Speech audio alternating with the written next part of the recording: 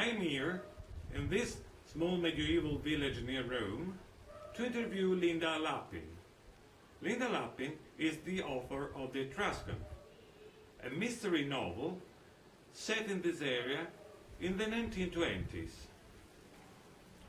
Let's go talk to the author in this beautiful environment.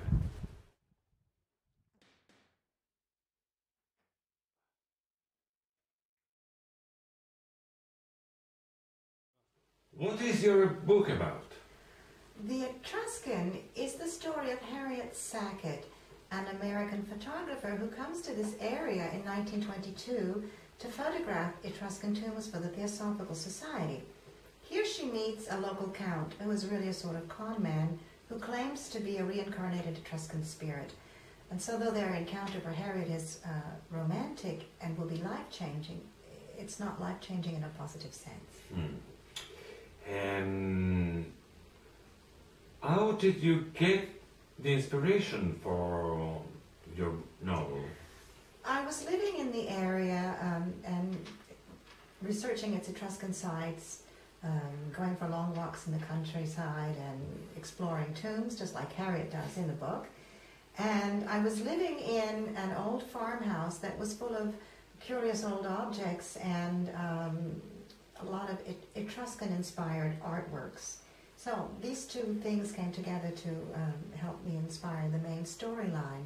But there are also literary models for this book. The Etruscan, Sketches of Etruscan Places by D.H. Lawrence, a travelogue about this area, the literary English Gothic novel, and the Jungian approach to fairy tales, because there is a fairy tale backbone to the main story. I see that your house is full of curious objects. Yes, these heads are contemporary sculptures made by a local craftsman who lives in Bolsena. And I like to surround myself with these sorts of objects because I feel they're very expressive of the spirit of place. Speaking of the spirit of place,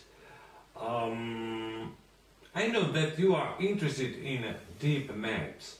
Can you explain what a deep map is and how it relates to your novel? Yes, a deep map is a personal and subjective stratified representation of a given place that includes not only natural features, topographical features, but also cultural ones, including stories and narratives.